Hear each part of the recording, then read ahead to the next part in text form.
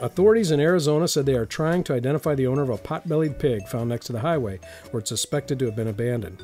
The Arizona Department of Public Safety said troopers were summoned to the side of US 89 between Flagstaff and Cameron, where a pig was spotted wandering loose.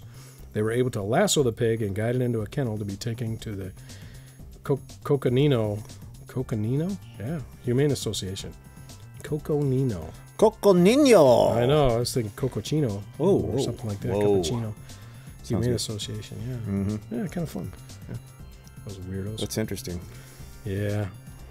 Poor pig. Yeah, they're trying to identify the pig's owner. Trooper said empty water dish nearby the animal indicates pig may have been intentionally abandoned. So somebody just said, "Hey, sorry, pig, you got to go." Poor babe.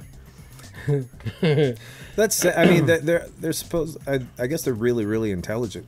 Yeah. Animals. Yeah, they're supposedly. I've heard that said. I don't know about. I've never owned a pig. I've never really been. I don't like it when like animals are abused or anything. No. But just take them, give them to a good home. All they would have had to do is put it on the internet. Somebody would have tripped over themselves to get a pig. Probably. Of course they're probably like, "Oh, you can't eat the pig." Oh well, I don't want them then.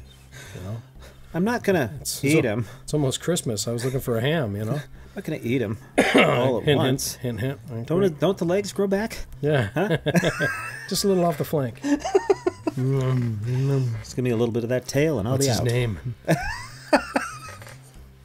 What's the little piggy's name? What's his name? Why are you salivating all over yourself? No reason. Whoa. Piggy. That's another personal issue. It's my understanding that under HIPAA laws, you're no longer allowed to ask me that. How dare you call me a hippo? Why are you drooling?